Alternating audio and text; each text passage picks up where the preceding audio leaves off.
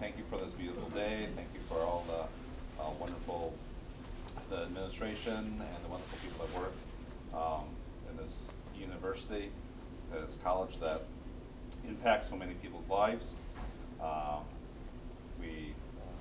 Be with us through today's agenda. We praise the Lord. Amen. Amen. Amen. Pledge allegiance To the flag of the United States of America and to the republic for which it stands, one nation, under God, indivisible, with liberty and justice for all. All right. Dr. Law, presentation of retirements and adoptions. Good, thank you. Mr. Chairman, if you would join me over here, okay? I'd like to start with, well, we got some, am I on here? Yeah, yes. Okay. Bill Barzin. He's not here.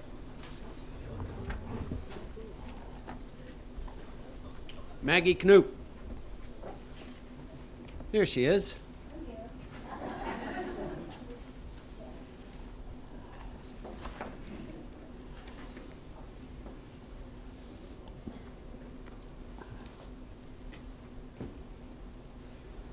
Well. The moment is here. Maggie began her career as a wellness instructor on the Clearwater campus in 1989, and Maggie was instrumental in developing the personal wellness course that remained at the forefront of physical education curriculum for more than 15 years. And whereas Maggie was selected St. Petersburg College's first volleyball coach when the team was organized in '97, she worked diligently to start the program and led the 1999 volleyball team to a 23-7 record. Whereas Maggie shared the 1999 Suncoast Conference regular season championship with Pasco Hernando Community College and qualified for the state tournament. And whereas Maggie posted a winning record with 83 wins and 65 losses.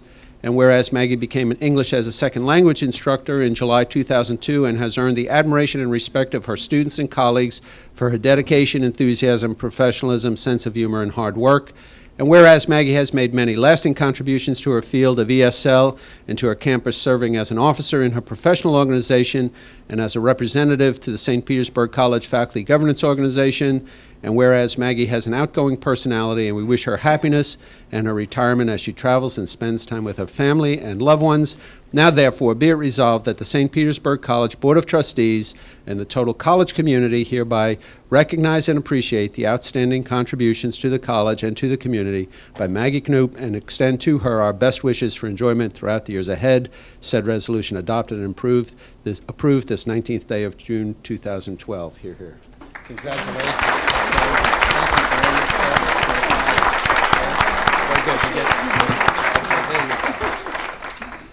Oh, and the moment has arrived. I've been thinking, what am I going to say? I know it needs to be short. I've been told that. It's the people, it's the students, and it's you. So thank you for everything. I wasn't supposed to cry. Told me not to cry. Okay, I'm not going to cry. The thing I always said was, on Sunday night, I never said, I wish I didn't have to go to work, because I loved it. Thank you.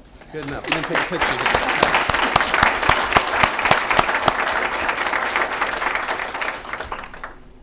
Okay. Thanks so much. Thank you. Now, Ann, what are the protocols? When I was in college, you waited 5 minutes for somebody with a bachelor's degree, 10 minutes if they had a master's, 15 if there's a PhD. Is that so? There's this, that's still in place, though, right? Yeah. Consequently, I'd like to ask Bill Barzin to come forward. Okay.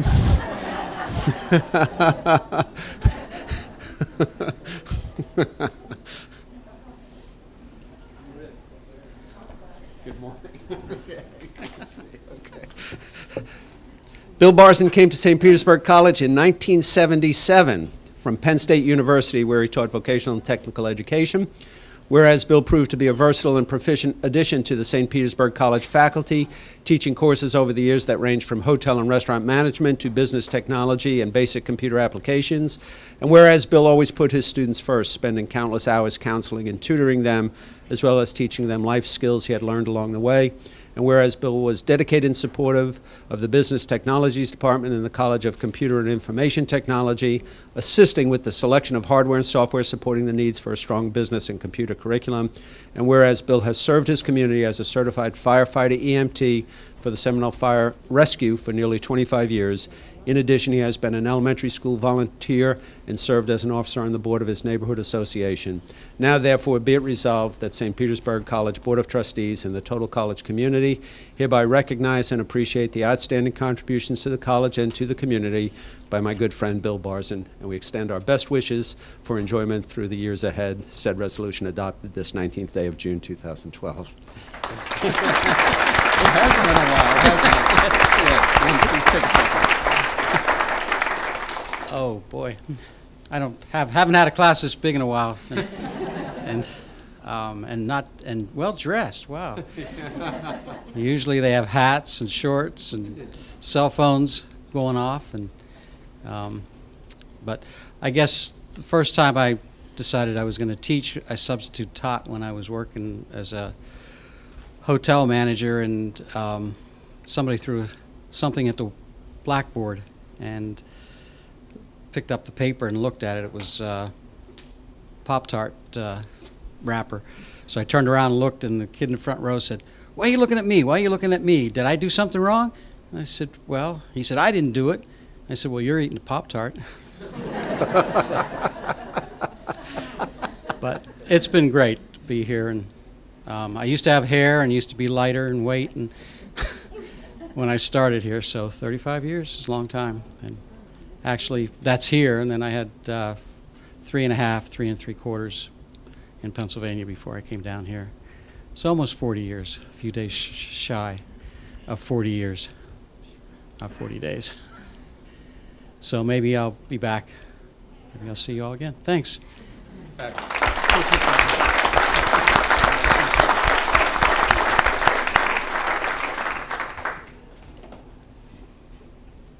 you. Oh my. Kay Berniston, please join me here.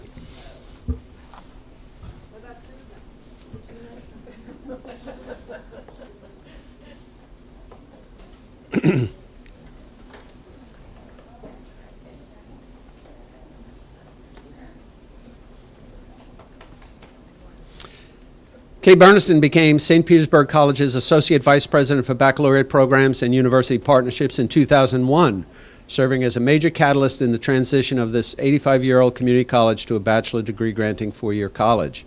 And whereas Ms. Berniston was a primary author of the successful Sachs proposal seeking Level 2 status for the college, and whereas Ms. Berniston provided leadership to the development and implementation of all St. Pete College's 4-year degrees and served as a primary contributor to the Sachs reaffirmation effort in 2008, and whereas Mrs. Berniston played a major role in securing initial program approval from the Florida DOE for the College of Education and later directed the college's reaffirmation efforts for program accreditation in such areas as education, nursing, orthotics, and prosthetics, and whereas Mrs. Berniston has become a national leader and spokesperson for increasing baccalaureate access in the U.S.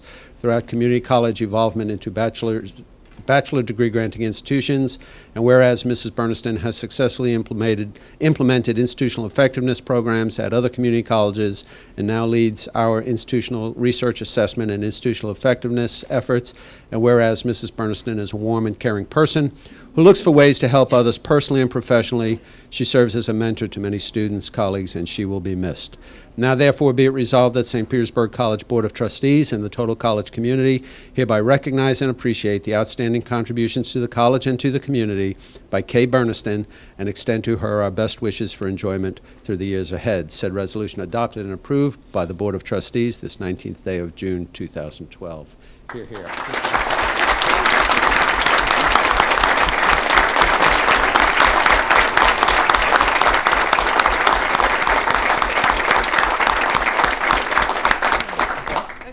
Good enough. All right. Well, I will say. She said. Just before she said, don't ask me to speak, okay? Well, it is bittersweet, and I don't know how much I'll be able to get out of this, but every month you come and you see people that are retiring, and they say how much that this is their second family. Well, it's really true. And I've made a lot of good friends and colleagues. And it was really an awesome experience to have with Tom Furlong, that we were really able to develop a whole new model for community colleges that provided so much access to our students in our community. And but I couldn't have done it without this great community, because they really are very supportive. And I want to thank you all, and good luck. You did it.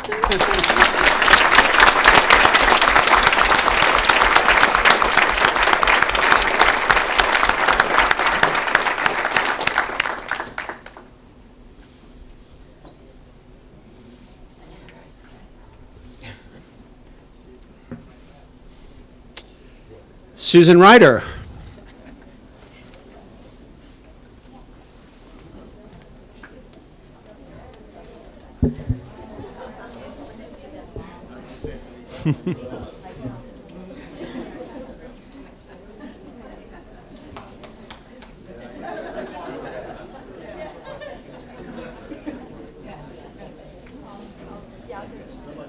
All right, here we go.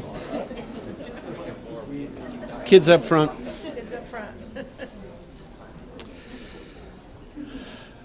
Whereas Susan M. Ryder has used her exceptional talent and skills to mold and develop St. Petersburg College's campus and learning sites for nearly 35 years, and whereas Ms. Ryder throughout this time has insisted on and maintained high standards for herself and the employees who work under her supervision in facilities planning and institutional services, this has resulted in unprecedented respect from her peers as well as from civic and educational leaders throughout the state and local area.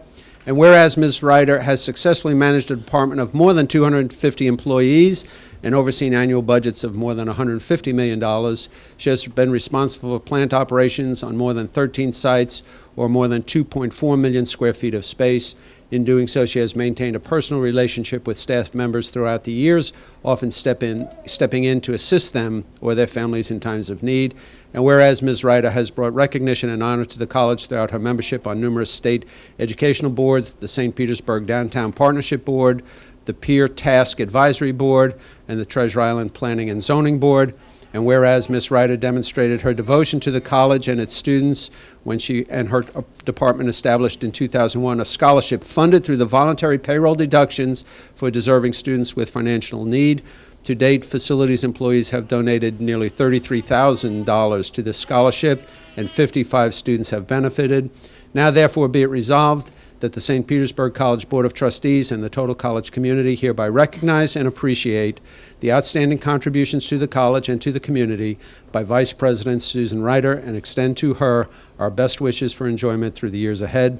Said resolution being adopted and approved by the Board of Trustees, St. Petersburg College, this 19th day of June, 2012. Hear, hear.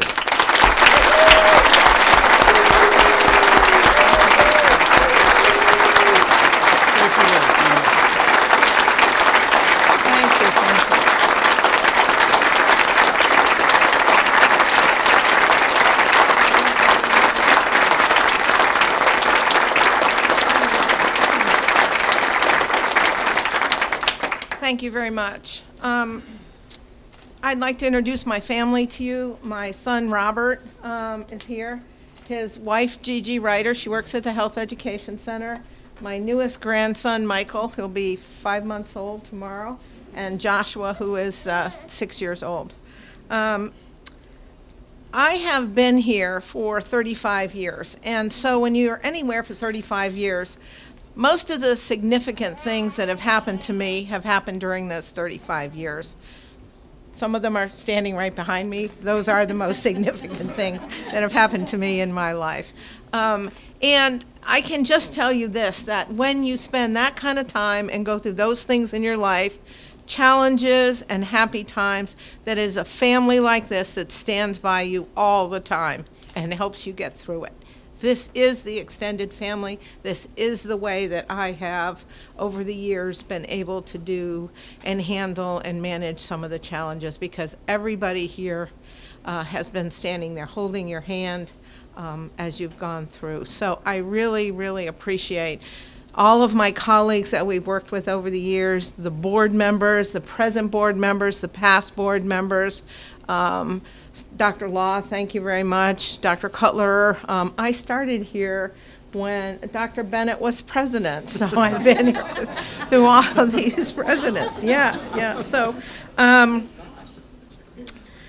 one of the interesting things about the job that we have in facilities is that we have the same opportunity to do what all of you do on the academic side, and that is to make something or somebody better when the project is all over with, whether that be a student, whether we happen to be cleaning the floors, or whether we happen to be building a new building.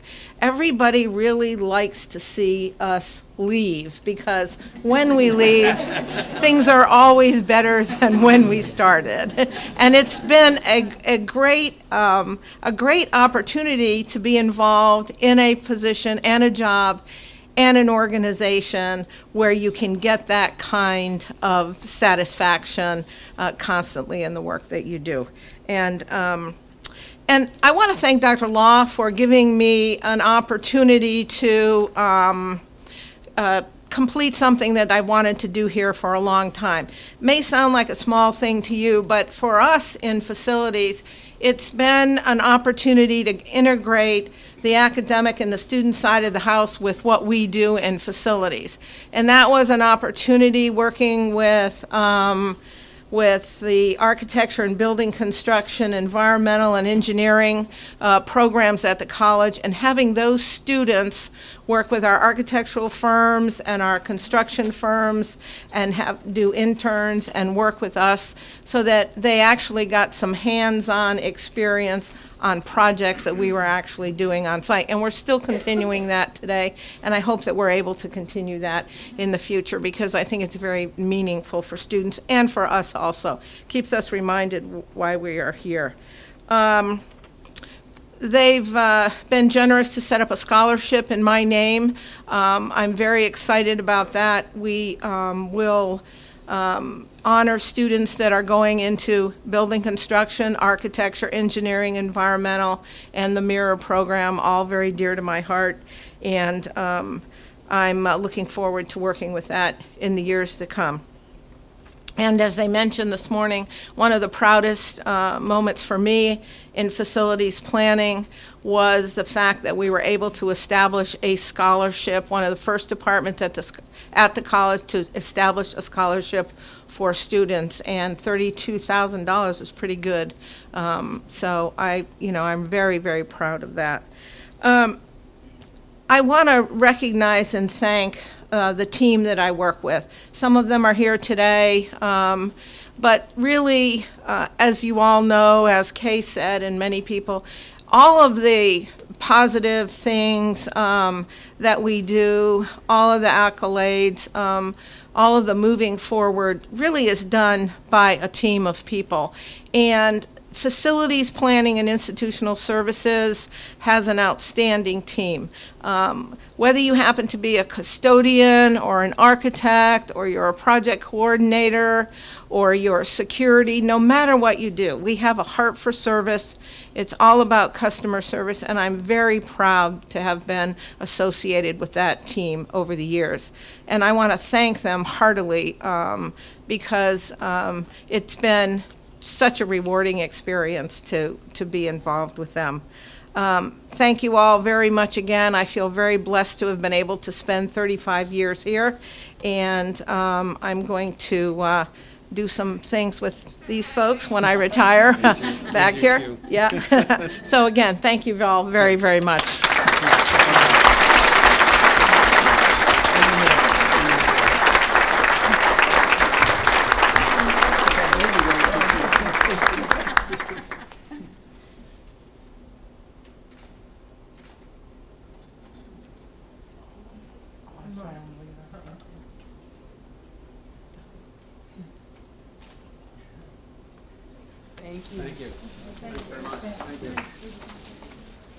Thank you for doing that. I appreciate that. Whew.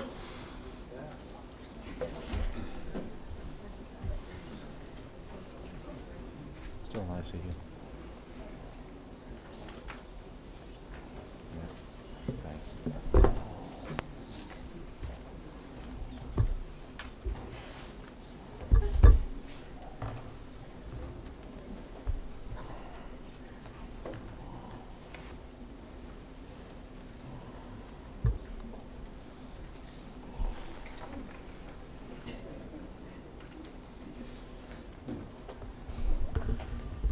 Okay, moving right along.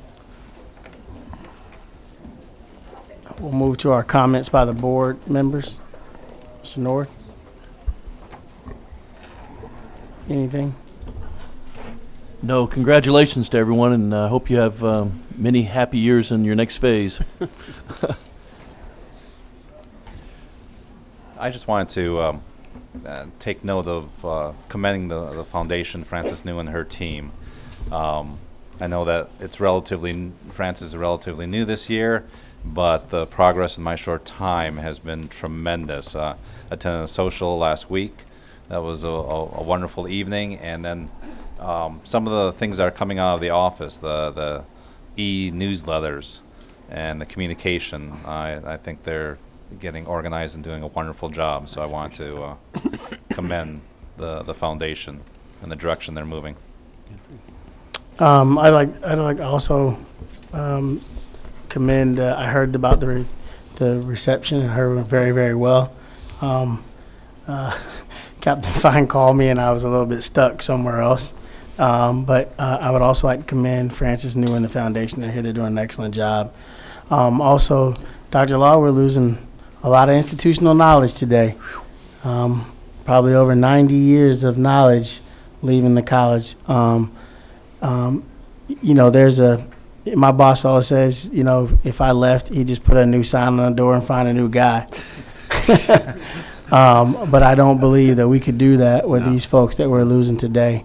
No. You all, your families and this community has a debt of gratitude that we owe to you all for all the things that you've accomplished. Dr. Berniston talked about how we've changed the shape of community colleges. Well, we changed it right here in Pinellas County. The economic impact of Pinellas County alone is impossible probably to come up with an amount that we've impacted this county with Dr. Furlong and her.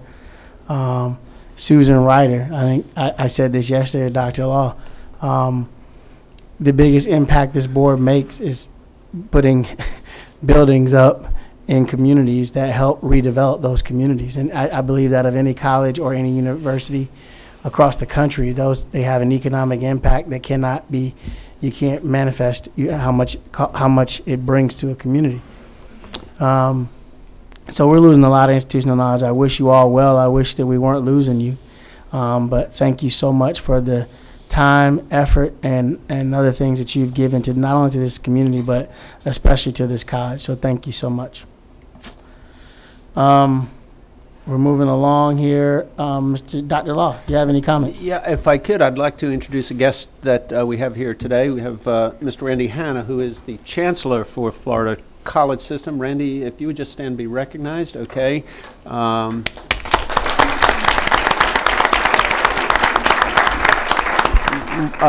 Tomorrow Randy will be offering his Chancellor's Leadership seminar. So each of the 28 colleges has designated one, in some cases a couple more up-and-coming staff members who get a chance to work with Randy on a day and a half, 2 days of professional development. We're hosting it here for Chancellor Hanna at the Collaborative Labs, so we're delighted to have him in town today. Let me take a second, though, because of some of the confusion last month.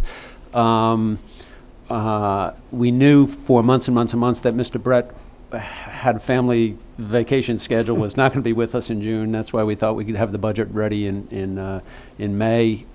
He is not going to be with us.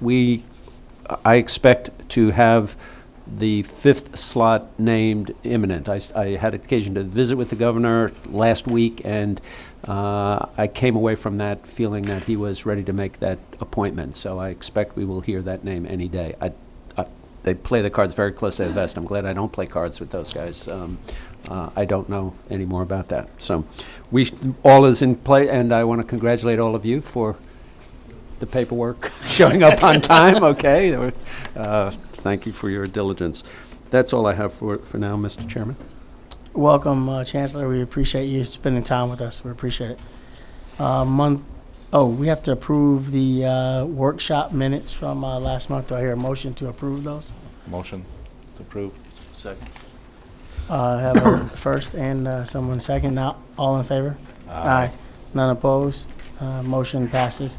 We're on to Mr. Lang. How are you this morning? I'm fine. How are you, Mr. Chair? Good, good. I have nothing formal to report, but I was sitting here thinking, and I think it's worth sharing.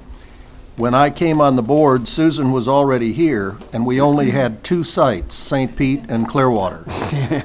And just look around at what she's had her hand in since then. I really admire it. Thank you. Thank you. Suzanne?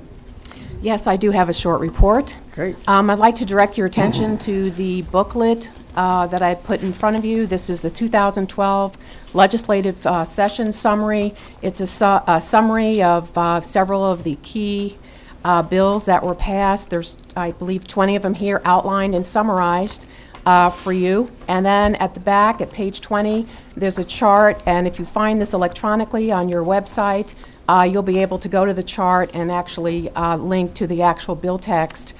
So the information is here. With that, I gave you a 3-page memorandum for myself that specifically looked at 3 of the different bills and how it impacted governance by a Florida College System Board of Trustees. So as you review that, if you have any questions, you can direct them to myself or to Dr. Law. Any questions, members? Mr. North, no? Not yet. Suzanne, this is a great outline. Do you suggest any changes based upon these, this outline that you've given us? Are there any suggestions for changes in terms of governance for us? There is, in the 3-page memo, there is some changes in how you may be doing during this next year, evaluations of the president, and then there's also some information there on protocols for emergency planning as necessary. So if as you look through it, this would be, for our coming fiscal year. If you have any questions, you can certainly let me know. But yes, there would be several things that you'd want to take a look at that would be new this year. And they wouldn't take place until July 1, right? Right. That's correct. No questions? They're not major, Mr. Chairman. They do allow, though, for the most important one is for the Chancellor's office, in fact, to step in as might be necessary if there are issues locally that appear not to be being resolved by the boards. And, okay. I'm sure you'll bring those to us, Dr. Law. You just need to read the paper every morning and know which ones those are. Right. They are. They're minor changes, but if there's any questions, just please let me know. Thank you. Next up is our reports from our provost. As events transpire, there'll be only one this morning. Dr. White has her presentation. Okay, Mr. Vito is sick, and Phil Nicotera is actually doing implementation training for some things that have to happen. He's working with some staff today. Good morning. I have the distinct privilege of working every day at the beautiful and time-honored St. Petersburg Gibbs campus. When I think of the college experience around which so much of our conversation very appropriately centers these days, it's not always the individualized student learning plan or the early alert system or others of the college experience projects that first come to my mind. Often, instead, it's various of the campus family that come to my mind. Today, it's the facilities services and security services teams. They are such an important and critical part of our students' college experience. 38.5 acres of beautifully landscaped and well-maintained college property. 15 buildings, that would be 476,083 square feet of shiny floors, clean restrooms, comfortable offices, and classrooms at the ready. Parking lots and open common areas, as well as some hidden corners on campus, such as music practice rooms and locker rooms, not only well maintained, but carefully watched over by a very caring security team. How does it happen? How does this all work to our students' benefit? It is all about relationship. Facilities and security personnel who, on their own, take it upon themselves on the first day of class to be responsible for helping those students find their first class on the first day of class. Our facilities and security personnel intentionally build relationship with faculty, staff, and students. And just one example of what that does for us. When a crisis arises, we so easily coalesce as one team in responding. And another example, just an example, when a valued SPC partner is on campus for a planned event and maybe one of their vendors doesn't show up, or maybe they change their mind on how they want things set up that day, it's the facilities and security teams who step up and make it happen for that partner on that day. It's natural for these folks. It's just what they do. And I am very, very grateful. In particular for Officer Dan Harris, who heads the security team, for Gary Gray, who is the site supervisor for facilities, for Jeannie Trimble, who is the custodial crew leader, and for Linda Budell, who is the landscape supervisor. And most of all, on this day, for Susan Ryder. Susan was here on my first day in 1984. She created and has fostered this student-centered service culture on her team for all of these years, and I am very grateful. Thank you. Thank you so much. Any questions? No. All right. Dr. Law? Mr. Chairman, what we have done is we have taken, in the agenda, we have taken last month's activities and put them under old business, okay? Sure. We have pulled out the budget and the tuition issues and brought those forward for active discussion this month. Whatever the board's disposition, but they were put this way so that the board could handle this almost as a consent agenda. You've already discussed all these items, you've reviewed all these items, we simply couldn't vote on them last month. So the old business is in that form. So that would be the old A through J. J.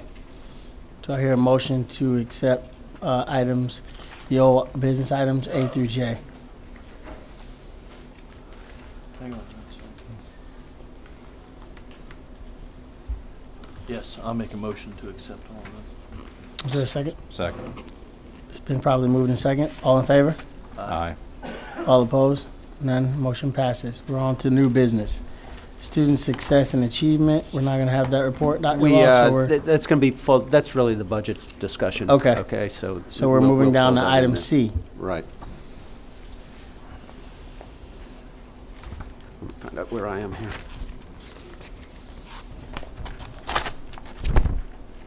Is there a report on item C or no? Is it, just our action required on it? Yes, just action. Okay. Okay. Find those. Okay. Item 7C, the Angel licensing agreement. Angel is, of course, the backbone for the distance learning. We will continue with Angel for at least 2 years. There was some concern that Angel had been bought out by Blackboard, which is the big provider of online learning management systems. Blackboard has made a corporate decision, though, to maintain Angel the way there is. I will tell you that probably well above 90% of our instructors use Angel. Some at the low end, which is simply posting your syllabus and tests and some communications. Somewhere it's very robust as part of the distance learning. So this is a critical piece, and I recommend this contract renewal to you. Dr. Law, I had a question. Does this committee stay intact? They will. I mean, continuing. They will. Okay. It was pulled together. We have an ongoing group that handles issues related to the continued improvements in distance learning. This group, though, we're watching this pretty closely because the announcement from Blackboard was we're going to keep it for now. Okay. Well, and with anything in technology right now, how quickly it's moving and what's being made available changes from month to month. So we're in place on this one. What is the cost associated with this? May I, Mr. Chairman? Yes. $239,000. The cost of $239,000 for 2 years, with an option for 2 more years at a cost of $273,000. So approximately $140,000 a year. And we haven't had many complaints about Angel, I wouldn't imagine. We do a pretty good job with Angel. It's serving its purpose very well. We've put a ton of training into it. Like so many other things, there's always a new version coming out, but we're stable on Angel, and it's a good place to be for right now. Okay, no more questions on that item? Boehner McLeod, I can tell you that's the renewal of. You need to take that. We need to take a vote on that one. That's an action item. Okay. So we can't take them up all together. Oh, you can. I'm sorry, Mr. Chairman. I just want to make sure. Since they're C and D. Okay. D seems to be all of JC stuff. Yeah. No, mostly grants. I'd like to take them all up at the same time if we don't have any questions, if you guys want to review that really quickly. That's great. We're only going to vote on C and D? Yeah. E, we're going to have some discussion. It's capital outlay. It's mostly Susan Ryder's stuff. I'll make a motion to move C and D. I second it. Motion's been properly moved and second. All in favor? Aye. None opposing. Motion passes. We're on to item E. Okay, we have a presentation, and we'll. This is bureaucracy. So there's a lot of inside baseball. I will try not to only talk inside baseball. Every college in the Florida system, including school boards, must have a 5-year educational plant survey. It is the basic sense of where you are headed with your facilities planning. It is the roadmap. It is not a decision to build a building or to expend money or to do other. It is a 5-year survey that is passed on, can be rolled up at the state so that there can be statewide plan. Who's presenting this? Susan, let's get the slides up there, okay? Our current 5-year survey expires on June 30th, so we've spent a year revisiting the overall picture of what we want to do. If we have any sense that something may occur in the next 5 years, you want to get it on this list. It is not a decision to fund, but it is the start of a decision to fund, okay? So Susan, run us through the 5-year survey and the master planning. Is that okay? Just quickly, when you look at the memo that we provided for you, a couple things to keep in mind. It's really difficult to determine exactly what you're going to do for a 5-year period, so there's a process called a spot survey that you can come in and amend this survey, which we have done often over the years. And you'll probably see that continuing to occur. One of the ways that we develop this is by working with the academic staff at the college here. And I would have to give a lot of credit to the provost who've been working with us for the last 2 years on the master planning, which is the basis for our 5-year educational plant survey. We've worked with them over and over again, and also with Dr. Cooper and Dr. Williams in the reviewing of these plans. One of the other important things about this, if you see in the board memo in the 3rd paragraph, is in order for you to spend money, the funding sources of which are listed here, PICO, public education, capital outlay, SCIF, those types of things. Projects must be on your 5-year survey, or you must introduce a spot survey and put them on here. So it's, as Dr. Law says, it is the baseline for all of those expenditures and projects as you move forward. The next item after this will be our CIP, which we're going to look at quickly today, and every item on the CIP must be on your 5-year facility survey. So you'll see that year after year. Okay, let me go through this. Terminology that you'll see is outlined there for you. It's listed in the plan. This is kind of the way that it works. Here's your 5-year survey. You'll see your capital improvement plan every year be based on that. And then from that, we send it to Tallahassee, and your legislative budget request is put together. And then there's the allocation of PICO funding. There are college-wide recommendations that are put in place by the state. These are those recommendations. Everybody gets them. They're in the database, and we put some dollars to them. Then what we did is we looked at each one of the sites, came up with some general site recommendations and any new construction, remodeling, or renovation for that site. That's the way that the 5-year survey is set up to present. Clearwater, again, descriptions, new construction, remodeling.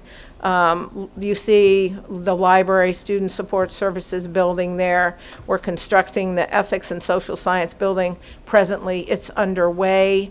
The Collaborative Center for Emerging Technologies is underway. We've got some of the other priorities listed there. St. B. Gibbs site recommendations. The first priority under new construction is the Student Support Services building and some renovation to other facilities that need to be upgraded. Seminole, again, science labs, we're doing that. That's the 3 items there that say project underway you approved in May. And then there's just some renovations. Same thing with Tarpon. Tarpon's got some construction of new buildings on it.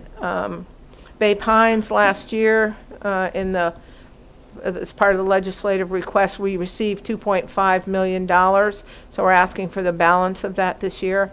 And again, site recommendations for that Bay Pines site, which are fairly extensive. Health Education Center. Again, there's some properties there that we may look at.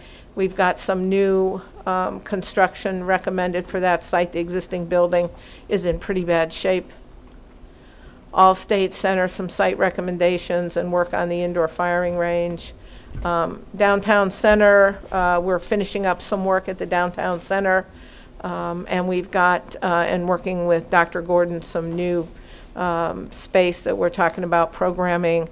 Last item on the list there is to construct the new Midtown Center, and that project you'll see the schematic plans on today. Veterinary Technology Building is really completed. And this also includes the college-wide master planning. We're not presenting that today, but know in these books that we have for you, all of the master plans for all of the sites have been completed, worked on, and are part of the 5-year process here. This is a work in progress. So each of the sites has been undergoing a master planning process for their own site to do their own thinking about what the academic, instructional, and infrastructure needs are, okay? We use that to advise the 5-year plan, but you are not approving the final master plan for any one of the sites. It is still remains a work in progress. And questions? So step 1 is to approve the 5-year survey. That is the widest possible list of things that we might anticipate would need to come to us. There are any number of infrastructure issues on that. Some are provided to us by the state for the maintenance and repair. Some are our own areas where we're moving forward. Again, I'm trying to make sure you recognize you're not locking yourself into any given discussion, any given decision at this point. So what are we actually approving? You are approving a 5-year big picture of if the money were to materialize, these are the projects that are front and center for us. These are active consideration for us, okay? Some more active than others. But we would still have the ability to back out of those projects at any time in the future. To back out for sure, or to add and to make individual decisions on any project to fund as it moves forward. So okay? What would be the point of approving the master plan?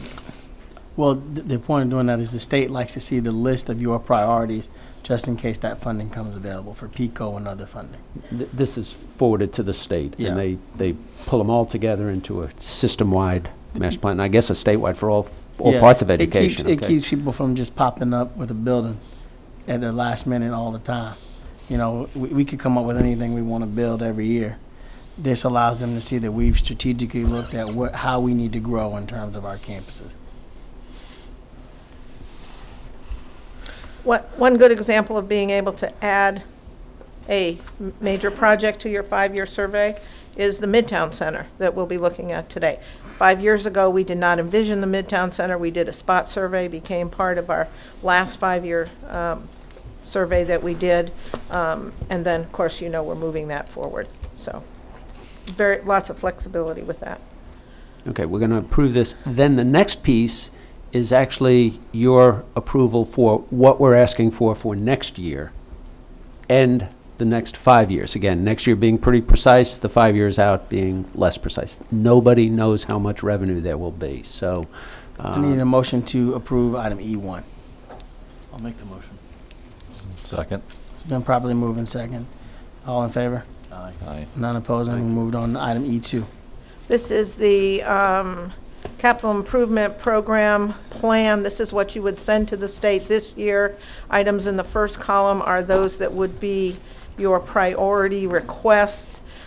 This form also carries, at the request of the state, those projects that over the past years we've been given Facilities Enhancement Challenge Grant money. It's a matching program that the state presently does not have any funding available to match, but in the past has, and the request has been for us to continue to carry those on our 5-year survey and on our CIP. The priorities that you see there are the first priority on the top is general renovation remodeling. It's a category under which you can do multiple types of projects, college-wide infrastructure projects, minor renovations, minor remodeling, upgrades to your HVAC, your data, your utilities. That would be item priority number 1. The second priority is down under new construction projects, which is the student support services and classroom building on the St. Pete Gibbs campus. And you can see this year we're asking for about $1.5 million, which is planning money. The third priority would be the remainder of the funds for the Bay Pines property. We received $2.5 million last year, and we'll be asking for the remainder of those funds this coming year. And the fourth would be the library student services project on the Clearwater campus. This is the request that goes up to Tallahassee from all of the community colleges. The request is taken, put together, presented to the legislature, and from that they do the list of projects that will be funded. So if they were to find $18,600,000, this would be how we would anticipate spending $18,600,000. The more likelihood is that we'll get, if we're lucky, $3 or $4 million. Yeah. And it's almost all in the renovation projects area. Any questions? You vote on this every year, so we modify this every year with conditions on the ground, what got funded, what moves up. You can change your priorities each year. It's a little bit of politics as to what you ask for and where you ask for it, but then this goes in each year. Chancellor Hannah's office rolls it up, and we have a system request that then gets funded.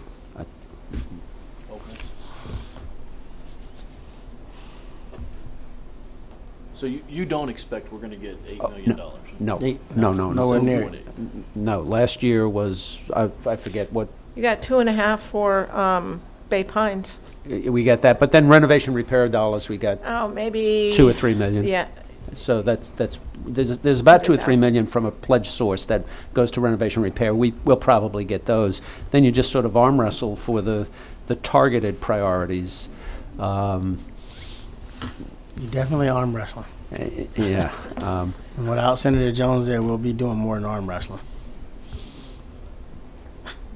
And when a major new university pops up somewhere else, it sucks all the dollars that way, and your list is left unfunded. Any questions? I hear a motion to accept item E2. I'll make the motion. Motion made by Captain Fine. Is there a second? Second. So it's been properly moved and second. All in favor? Aye. Aye. None opposing. We'll move on to item E3. Let me tee this up. As we have new projects coming over the horizon, we bring to the board at 2 or 3 points schematic designs, key issues so that you understand what the nature of the project is, what the scope of the project is, how it's unfolding. So this would then be the new Midtown Center that had been approved. We've discussed it several times, but we are now just about ready to start construction. It will start in the fall. We wanted to give you an update as to where things are and what the next steps are. So we have representatives from Harvard Jolly, and then, of course, Provost Dr. Kevin Gordon to help make this presentation. Let me introduce to you Bill Harvard with Harvard Jolly Architects and Chad Jones. Chad is our project architect working with us on this, and of course Mr. Harvard's overseeing the entire process. Dr. Gordon and I have been working, he will tell you, for months. He's been really great about his time and the time of his staff in working to get these floor plans where you will see them today. This is the first phase of a three-phase process. So what you'll do today is look at and review the schematic plans, which are the phase one plans for this entire project. Included also is a site plan. This is a new site plan. We've received the information back from SwiftMud, so we're moving forward on the development of the site. It's in conjunction with the Johnny Ruth Clark Health Center. We've been working very closely with them, so this is the rework of the parking that will service both of our facilities jointly. With that, let me turn this over to Chad and have Chad and Dr. Gordon quickly go through the floor plans and the explanation of spaces for you. You have to push this right here. Kevin, you're up. Okay. All right, I'm having trouble seeing this. All right, well, we'll start. First of all, let me just kind of introduce how we came to this. We did several collaborative labs where we got some input from the community and really asked them what are the types of things they would need or want to see in partnership with us in terms of putting this building together.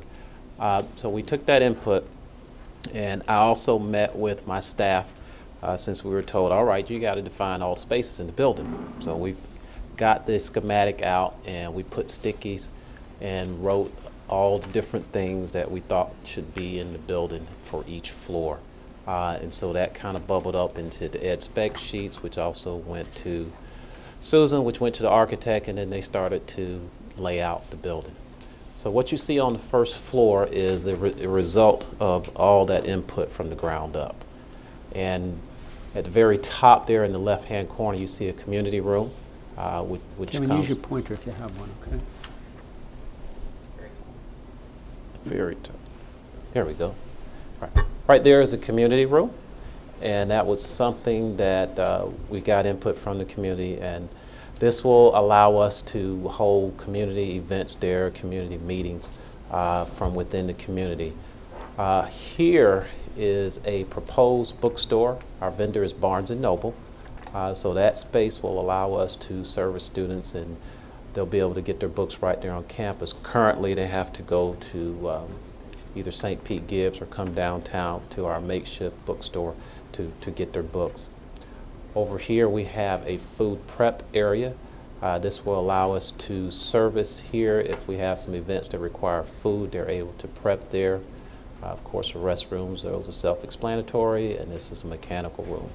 Here, in this area here, is the student services area. We have various offices where there'll be advising going on. We also have a testing center here as well, and this is the registration desk. This will be the first point of contact as folks enter. In here, this is planned open space. One of the big things we want to do in this building is for not only be open use for the public, but the ability for learning to be seen as you walk through the building. So we have here open use computers for the public, and here we have business development computers for those that need computing or printing or copying services. That's going to be available right here. As we move this way, we move into the learning center. This is going to be hopefully some sort of accordion glass type structure that can be opened, and access will extend all the way out into this atrium area. What you see here, we've got the open use computer lab for students here. This is a youth area where youth from the community will be able to come in, and this will be in partnership with the city library system, where they're put on some programming for youth here as well. These are stacks, and I'm asking that these particular stacks be mobile, so that that face can be reconfigured and redefined as we need to shift things around to do different types of learning activities in this area. And then this is just general seating here and tables here. This is a private study area for folks that are going to need some quiet space to study. And here is the learning resources area. For here you have math, and over here you have writing. Each area has designated computer space, computer slots for students that need to get on to do writing types of activities. And here for the math, they'll have access to different types of math programs that they will need there. Back this way are some offices for the learning resources area, and here is the facilities access. Good morning, members of the board. I'm going to backtrack for a second to take you back to the site plan. You see the building footprint in relation to the Johnny Ruth Clark Center and the new parking, proposed parking. There will be access from the street, 22nd Street here, as well as from the parking lot. So you'll see a dual entrance, as you see on the first floor plan. This first floor is a collaboration of community spaces and learning spaces that will act in conjunction, and members of the community will be able to intersperse and share their energy with students who will be learning. The second floor, you will see office suite. Sorry. Oops. Apologize for that. You will see office suite for the faculty, as well as student office suite, as well as some classrooms. The big driving space behind the building, though, is the central atrium space that will be communicating for all 3 floors. And the intention behind that is to allow the community to see and inherit that energy that's going on throughout the building. Dr. Law, I have a question. Sure. I understand on the first floor why we have this big community space, but on the second floor, I would think that we need to maximize classroom space. Is that not, could that not be utilized for more classrooms on the second floor? On the first floor, I really get it. I understand we're trying to integrate to the community, but the second floor, I think we should probably maximize the amount of classroom space that we can get into the entire building with the growth. I mean, the community space on the second floor, you know, we don't want, I think it would be I would talk security, but I would think for security purposes, you don't want everybody integrated up on the second floor from the community. You'd much rather have them on one floor where you can control who's actually going to class and who's not. You have, I think your guidance is good, and we'll drop back and take a look. One of the things that I've asked them to be mindful of is you need some casual circulation space for students. I mean, they're not always in a classroom, and you need, you know, it's a confined building. I'm not sure about the atrium, whether that's the part of the space. I definitely agree with your assessment. Okay, good enough. We'll that's the purpose of today's meeting, Mr. Gibbons. Okay. Okay, on the third floor, as you will also see that this floor will be made of mostly classrooms surrounding this central atrium space that will be communicating in a part of all 3 floors. You will also notice that there are certain classrooms that are designated to be collaborative classrooms, which will allow for moving walls that will allow the classroom spaces to be utilized as a part of that central atrium space, or meeting room for classrooms for students after hours. And also, in terms of the security, we designated these 2 stair towers that will be able to be locked from first floor after hours, and these also the elevators, which will also address that as well. I still have a question. I'm not sure that I understand this. So you have an open breezeway basically through the center of the building? Yes, sir. And what was the thinking? I mean, it seems like you would want to have to maximize your classroom space, like Devin was saying. So why wouldn't you have that closed off on the second and third floors and filled with classrooms? Actually, you know, I'm Bill Harvard, and I want to, you know, thank you all for this opportunity. And I think it's a really good opportunity to express, you know, 21st century learning in this community. And 21st century learning is more about collaboration and multitasking, you know, with our young students than it is about, you know, efficiency in space. Because, you know, if they can do project-based learning and do learning, having a learning environment, they, you know, are much more effective at participating in the 21st century. So this is the trend now. You know, we can, you know, readdress it. We can talk about being efficient, but this is kind of the modern way of, you know, getting students involved in the community. I probably misunderstand it then. What, because how does this design lend itself to collaborative thinking? Because okay. Go ahead. You explained it. So as you see, this would be the typical classroom setting where it would be lecture type setting where students would face the front of the classroom, and that would be something that, you know, these computers would be hardwired in the traditional setting. This is similar type of space with a similar type of furniture. However, this furniture will be able to be rearranged more into collaborative studios or working environments that will also be able to lend into the more larger collaborative space that will be that will function throughout the building. And this is something that would be up to the professor whether or not that's open and communicating, or whether that's closed off into the more traditional classroom. But that flexibility is what is the driving force behind the whole 21st century thinking or learning. Go ahead. I was going to say, I guess I concur with my board members that I get 21st century education, and the idea, I don't get the levels. I mean, going out to the open, you know, foyer or the public area is great, and the flexibility is great, but lending itself to floor by floor by floor, that seems to me a lot of square footage that could be used for more functional. It does. It's almost space. like, yeah, I'm still not clear how having the opening between the floors increases collaborative learning. It looks like the other designs are good. But I'm not sure about the opening between the floors. Yeah.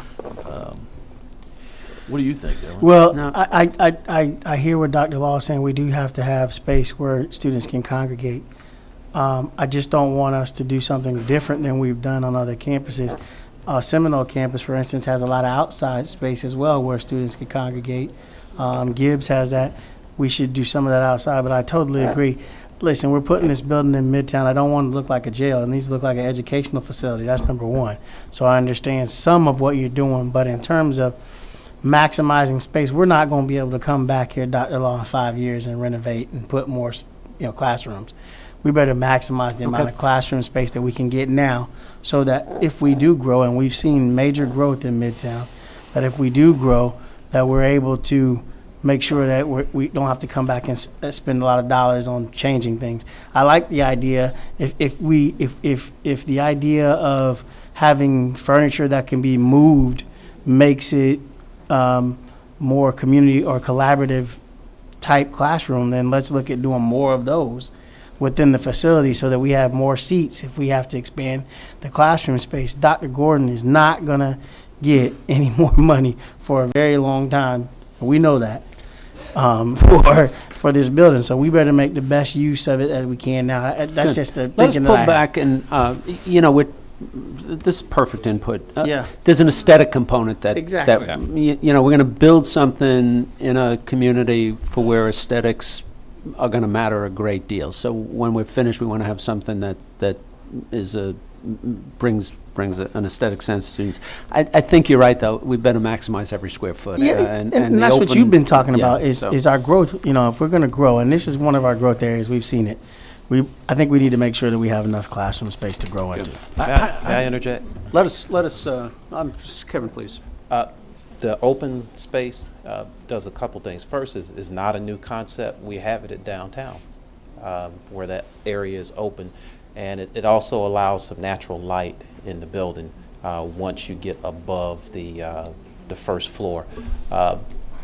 And I'm not sure how many additional classrooms you get out of that once you start moving the elevators and stuff, because then we're going to have to start moving stuff around, and we'll lose some of the open space that students will have to be when they're not in classes. Let's pull back, and then we'll bring it back next month with revisions. While we're on that, Dr. Law, would you indulge me for a second? You and I had and board members, you and I had a conversation about, I had a dinner with the governor, and he told me he was holding me personally responsible for the cost at St. Pete College in terms of education. I would also ask if we have one more. Oh no, he was serious. We're off the hook. Yeah. Okay, thank you. Yeah, I was like, I don't know how you're gonna do that because I can't write a check for it. So, but he was pretty tough on me about making sure that you know, he went to community college. He went through the whole litany of saying that he went to community college. We need to be able to let anybody get into community college and get a start in education, and I'm sure he shared that with you as well. I would like for us to also just look at how we're going to fund this again. Okay. Because he made specific reference to making sure that we cut costs, and I ran a little analysis. I'm not by any means necessarily a cost analysis professional, but we ran a little report based upon what bonds are going for now, as opposed to sale leaseback, as opposed to other things. I would just like for us to look at all of the board, have an opportunity to look at that one more time before we actually go to construction. Because when I ran the sale leaseback portion, we owned the building faster and we saved like $2 million over the term of the bonds that we're talking about utilizing. I just want us to be able to have everything out on the table before we go to construction to say we looked at every possible analysis, we looked at everything, and we're comfortable with going whatever route that is. I don't have any route that I'd like to take more than another one. But I do want everybody to have an opportunity to look at that, and I'll get you that analysis so you can spread it amongst the board members. But I took that seriously because if $2 million is a lot of money over a term of this building, and I want to make sure that if we have an opportunity to save that $2 million, that we can do that, or $4 million, or $6 million, whatever that is. But if we could look at, if you could have somebody, Susan maybe come back, or whoever, come back with an analysis of all the concepts again so that we can look at them. Well, I really want to tee that discussion up for the board because, you know, we have people who do this every day for a living and business people, Ms. North and Kevin Fine and others. And I, you know, even in my private life, borrow money or pay cash, where do you want to be? You can borrow at historic lows, but you're still borrowing. If you've got the cash and you pay for something, once you pay for it, it's gone. You don't have the cash to fall back on. And I don't think it's all that different in figuring out this part of it. As you remember, Mr. Gibbons, we ran really hard with some planning that we did, thinking that we would do some sort of lease back so that we could save our money. And then as it turned out, we decided, given some other political realities, you know, using some of our funds to build this was perhaps a better idea. I'm willing to bring it all back to us. That was my plan, really. Okay, is to and the only reason I say that, Dr. Law, is it was specifically brought up by the governor. I'd like to be able to in confidence say to him, we looked at every possible avenue of how to fund these facilities, whether it's this building, the library, whatever. We looked at every possible avenue, and here's what we came up with as best alternative. I'm ready for that discussion. Today was really to try to get, you've given us input on schematic. I really don't want to go much further because we're going to have to come back with either better answers or... No, kick it over to next month. Just take it. Let us take it back, Yeah. and we've heard what you said. Let us try and put a combination together of continue to keep some collaborative spaces, look at the 21st century learning. Let's get a little skylight relief in there, Yeah. so you don't have these buildings that look like they're going like No. this. We want this to be a signature building, both outside and inside, and then see how much more academic space we can put in there. Susan, I love that. I love the outside light, the natural sunlight coming in the building. I just want to make sure, as you know, funds may not, you're not going to increase anytime soon. Right. And if we just need to maximize our space Yeah, here. we can do that. Let us work on the plan. We'll bring it back to you next month. Any more comments from the board? No. Dr. I have one. I'm still not clear about, when you distinguish between collaborative and non-collaborative learning, how does the architecture impact? I'm not sure that I understand fully how this design adds to collaborative learning. I'm just not catching it, but. I think one of the things that's a little bit different about this design than a normal classroom situation is that you have a number of walls that can actually fold up or fold out, and you can put classrooms together. You can move furniture around. You can set up small learning pods for students to work in. We see at our sites students getting together everywhere. In the hallways, we put tables and chairs, and there's a lot of activity going on in that particular arena.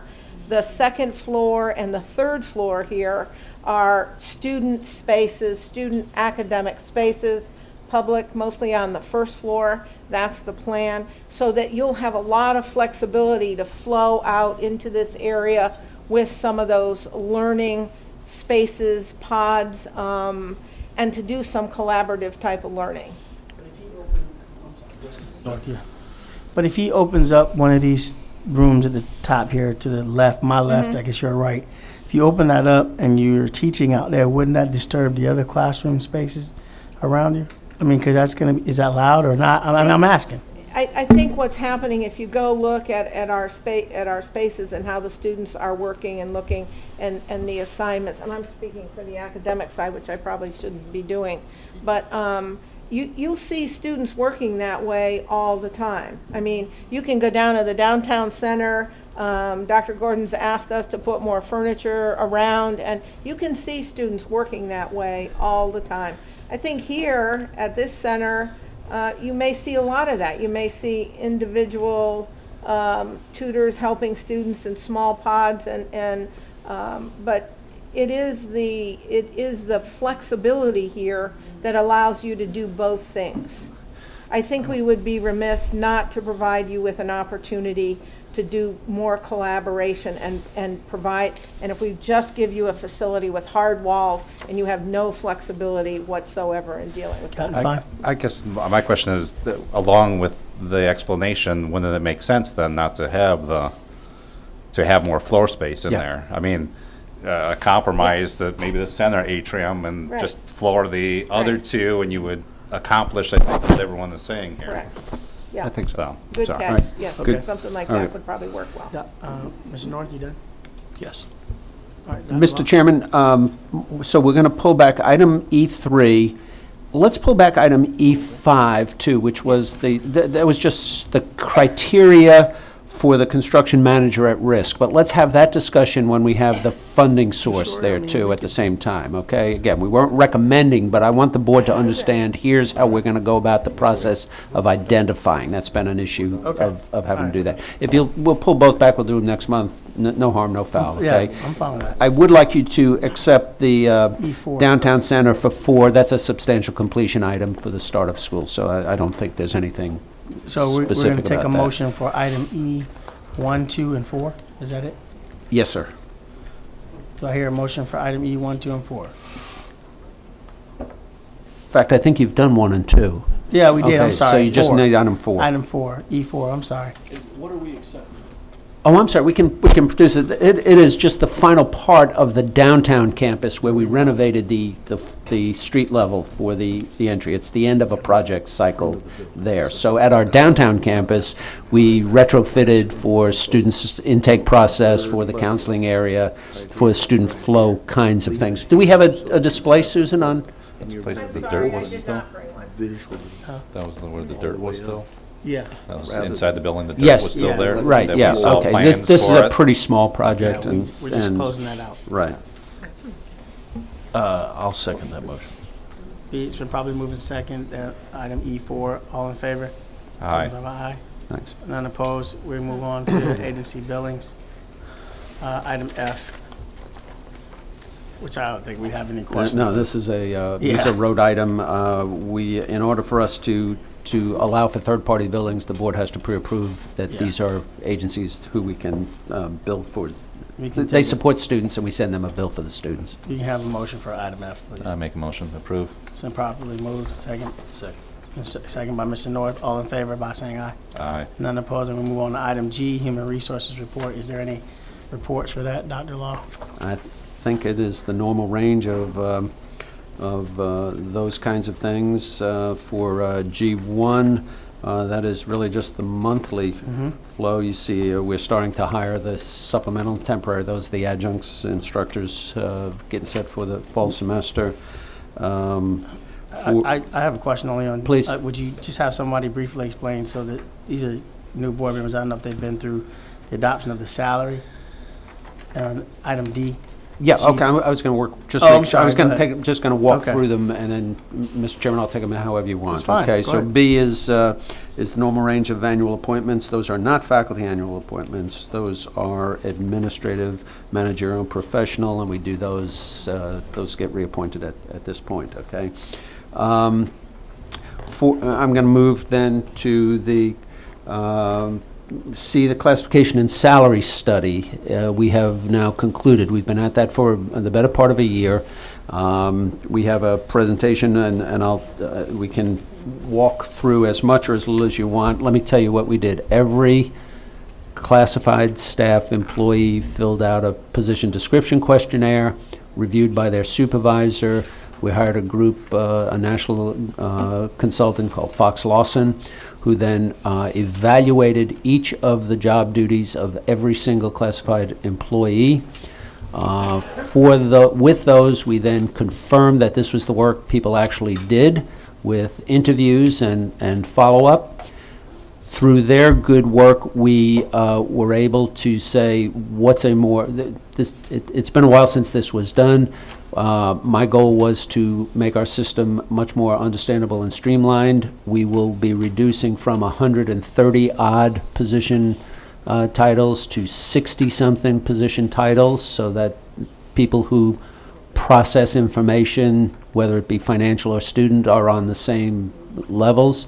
We then use these folks to evaluate jobs across all kinds of spectrum. They have a way to weight jobs that are based on amount of supervision, amount of decision-making responsibility, and some other form of criticality, so that every job is weighted appropriately across our institutions. So for internal equity, all jobs were then reweighted, realigned, reslotted into the salary schedule.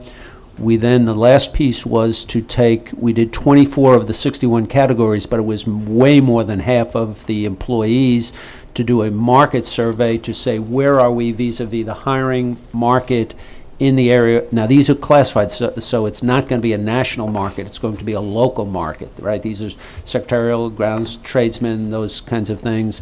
And we found that we were highly competitive. In fact, on a cash basis, we were just ever so slightly below the statistical market, but our benefits package clearly outweighs normal range of benefit packages. So the final analysis then was that I can tell you today that I have reviewed that every position is weighted fairly across all job classifications and across all instructional sites, and that we are competitive in the market for both hiring and retaining our employees. Along the way, some number of employees got reslotted. So we will spend about $100,000, maybe slightly more, to move some. People had been brought on at secretarial positions where they were being, it was well below the value of the job, okay? It had nothing to do with the individual. We simply weighted each job as to its responsibility. You know, some handful of folks will get, it's a little more than a handful, it's probably about 100 people will get, some will get as little as $85. Some will get something that approaches $100 a week. So they were 2 or 3 grades below where the position weighted out. Very few of those. I'm willing to, we've got plenty of detail. We've been at it for a year. I've gone as slowly as I know how to be sure that staff at every phase understood where we were so that they have confidence in the final outcome. When you talk about people's salary, you should expect that you'll get their attention. They'll close questions, concerns. I think now I can tell you that any differences we see will be supervisory level differences, and that's our next issue, is to review the quality of our consistency of our supervisory efforts across all the campuses. So members of the board, it's taken us a long time to get here, but I'm comfortable today that my 2 goals were to be able to tell you positions are weighted fairly across the institution and that we are positioned in the market in a competitive place, and I think both of those have been accomplished. Okay. Any comments? No. I have some comments. Yes, sir. So, total payroll is how much, Dr. Long? The total, I won't, my only hesitation is because I don't have off the top of my head for the classified staff employees, right? You don't want the faculty in that.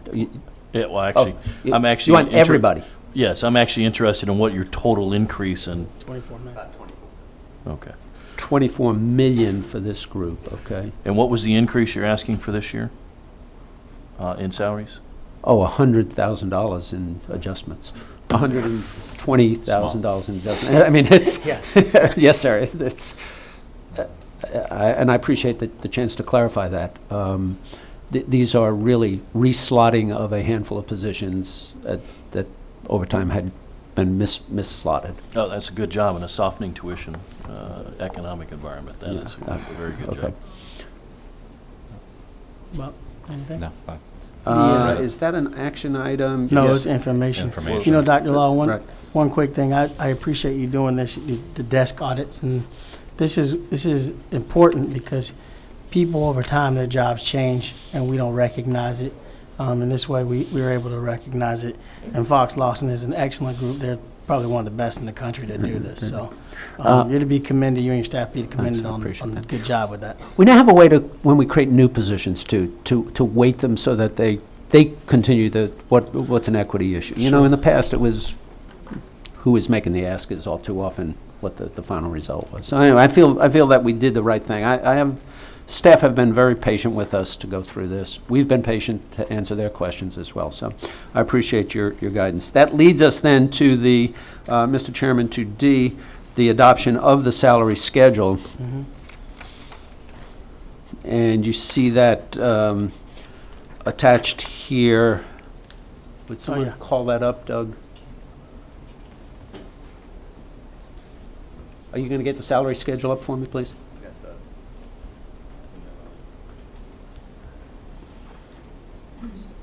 No.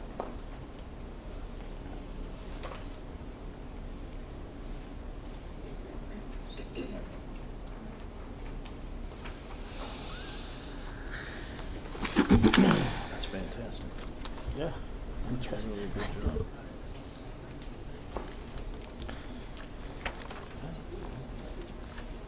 That's really a good job. Mr. Chairman, you have, well, where are we here? Well, based on what you said, I think we can I go think you forward can with the adopt D1, Go okay, forward. adoption Go of the forward.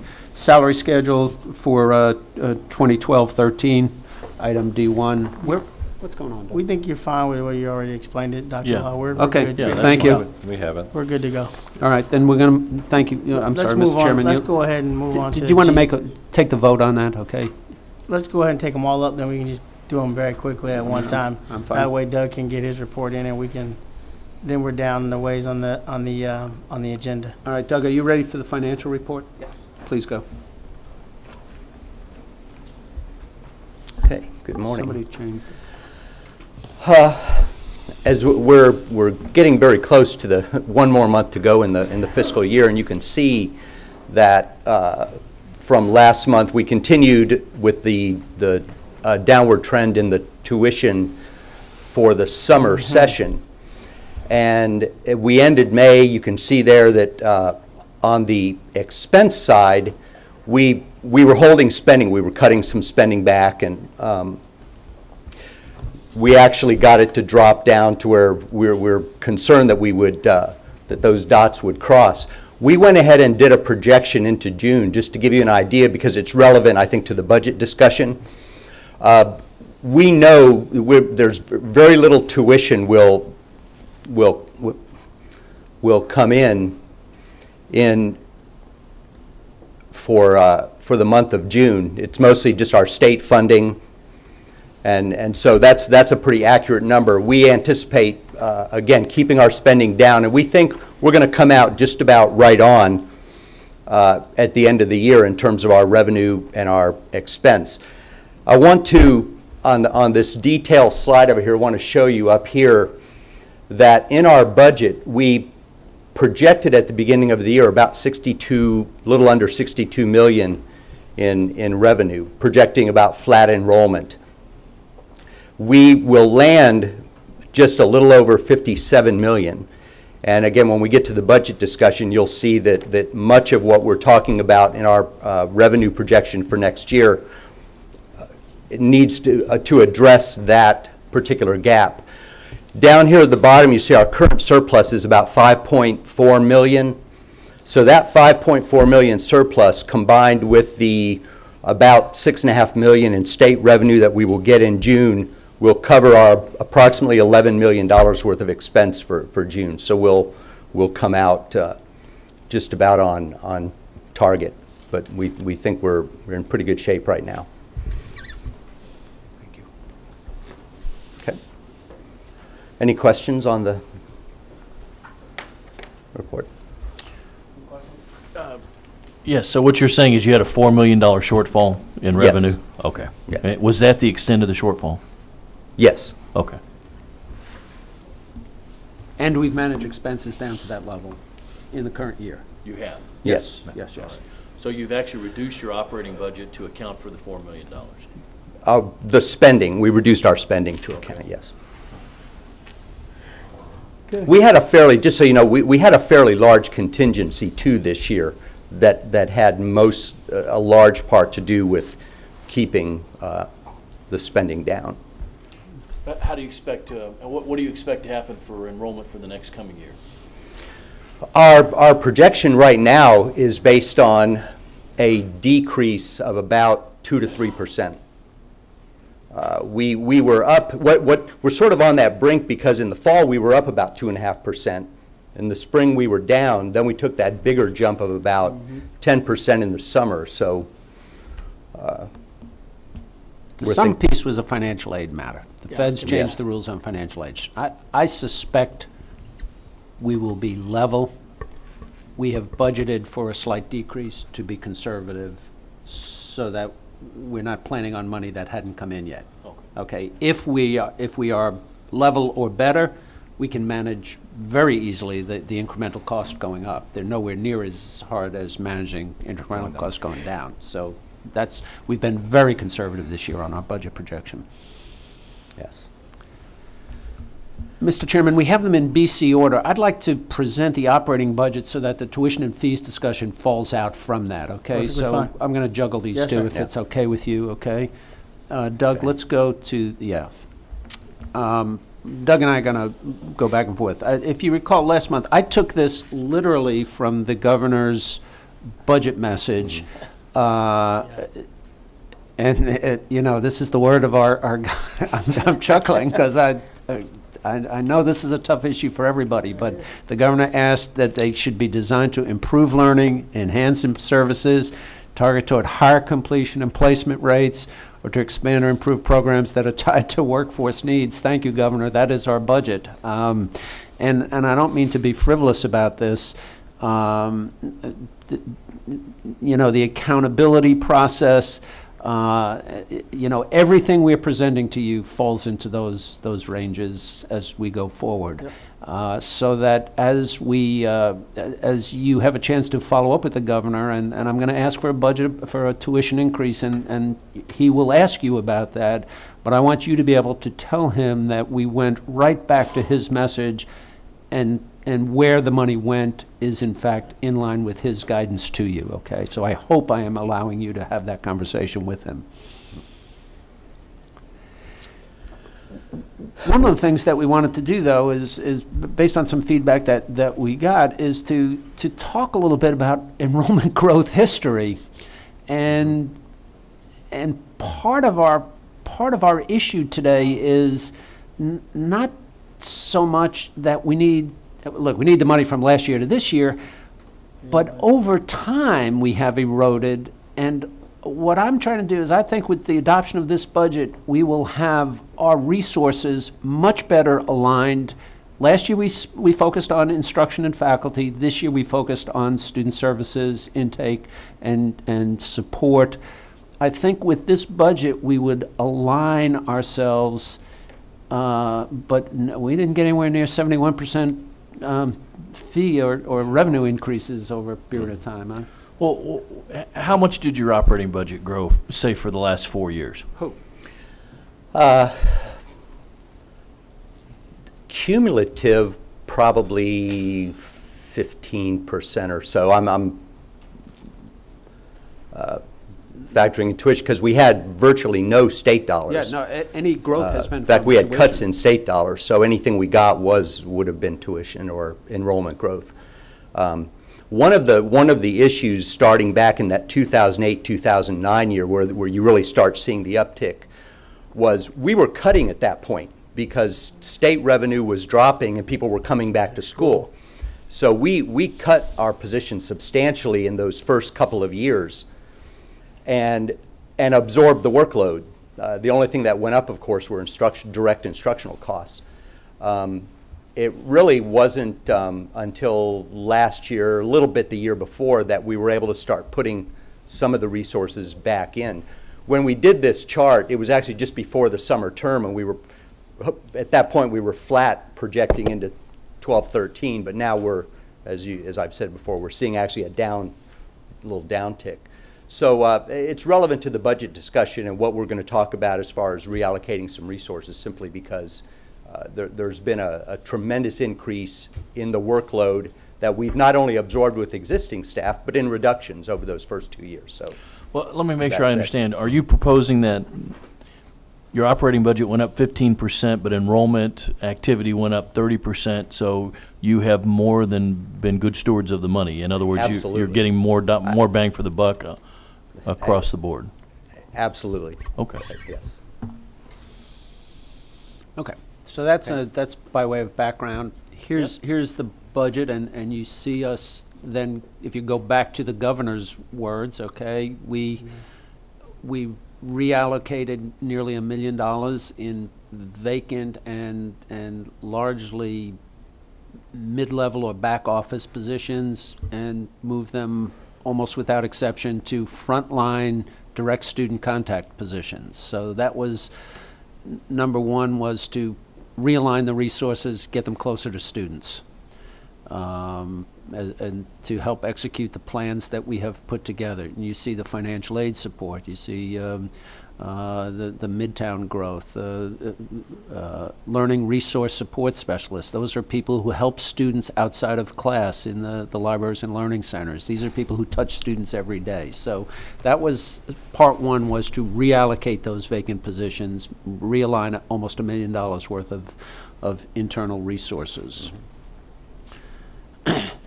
We had a number of increases that I would argue we can bring them back in. I know the health plan is something that we monitor very closely. We're going to schedule a special workshop with the board on that, because I think all of you can bring some ideas. You just approved the career classification adjustment, so that was 135. I think I said 125. Dual enrollment expansion, again, reaching out to make sure that we continue to pull kids through high school into college. And then we have budgeted $127,000 for growth if we need it, but we have not put it out there yet. So if we go on the upside, we already have the money in the budget to handle additional sections. That's that 2% differential. Okay, that's where we're holding that money. Can I ask Please, you a question? I'm I'm concerned about your health plan. So what exactly is going on? Well, you may recall last month, when we put these numbers up, started planning in February, we have seen, since we changed our plan, some significant improvements in our bottom line in that plan. In fact, as of last month, our reserve was up over $1 million year to date from January. Our plan year starts January, so it's looking better. I certainly hope that we don't need that money. Okay. But we'll, as Dr. Law said, we'll bring a complete view of our health plan at another meeting and show you all the details of it. So when you say you hope you don't need the money, what are as you look at the numbers, what is the indication of how much you think you're going to need? Well, at the time we did this projection, our claims were going up at about a 15% or so rate. With this change since January, we've seen not only a level but a decline, I think probably closer to 5 to 7%. So if that continues, if it's not just a blip on the radar, if that trend continues, then I would anticipate that we won't need all of that, or maybe perhaps only a portion of it. All right. When you say all or a portion, do you mean half? I would guess what? I would hope that if it stays about the 5 to 7% trend, that we would need maybe at least half of that. But as we were projecting, I mean, the curve was clearly in the wrong direction, and the magnitude of the curve was too. After we made the changes in January to the HSAs, and we increased the employee contribution to their own cost, we have another one for January. We think that number is coming down very quickly. We probably need to sit back and realign it again. We haven't done that yet. We wanted to make sure we had enough money in the budget to handle the next year if necessary. I don't think we'll need anywhere near $1.2 million, but I have no idea what's going to happen with healthcare either. I simply don't know. We have stopped the directional problem. We are stable where we are. We just don't know what the increased cost is going to be for January when we renew the contracts. When you said 5 to 7, you're not talking about a 5 to 7 increase per month, are you? No, I was just talking about the trend. The overall trend looks like it's going to level out around 5 to 7%. So and I wasn't speaking of the cost of medical either. I was talking strictly about our increase in the frames. We're not sure what the actual cost of. We have details on that, though. I have. If you want. I'd like to look at it. I won't have time today. Yeah, right. Yeah, right. We'll tee that We'll bring up. the detail next time. Okay. Okay, so those are the operating increases. The key strategic areas of the budget. Now, these aren't all new dollars. These are redeployed you see us that we've moved 3.3. So.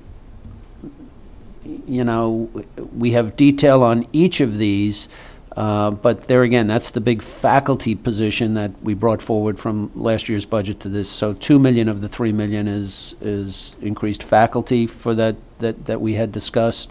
You see the frontline student services. You see the learning services support. So this is the intake process, the advisement process, the counseling process, the career counseling process, the financial aid process, everything that has to do with student success.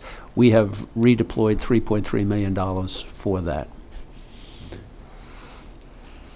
Any questions, guys? Board members? On the previous slide, what was the faculty enhancement?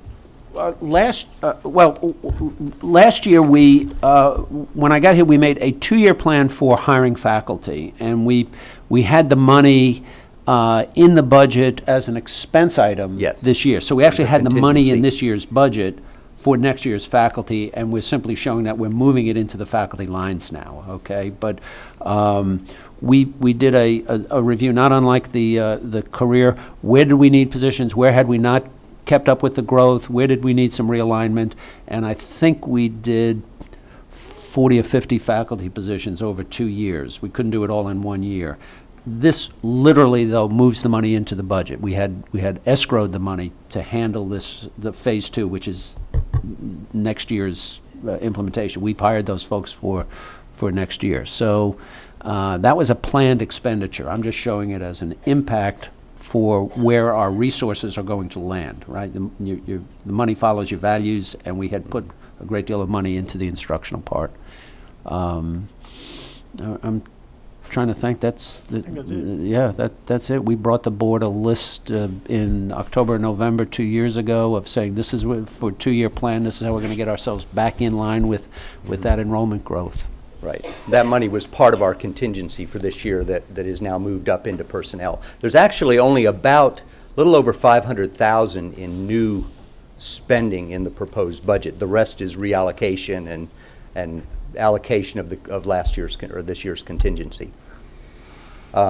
These are just some of our productivity enhancement tools. I mentioned these last month. That we put about $100,000 into our college experience program, about $50,000 into clock hour financial aid automation, which is going to help us on the non-credit financial aid side.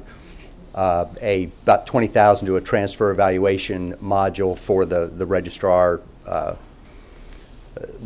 office, and then the software we've discussed a couple times about the early alert management system. Only about 16 of that is recurring, and then about $53,000 into business intelligence support. Go back on that one, Doug. I don't want to go too fast. We've got several things on there. Every student will have a learning plan. That is the one you see at 12 o'clock. So that is being unfolded as we speak. There are some additional, we have a planned expansion in August and a planned expansion and enhancement release in January. So every student will have a learning plan, and that is the cost of doing that.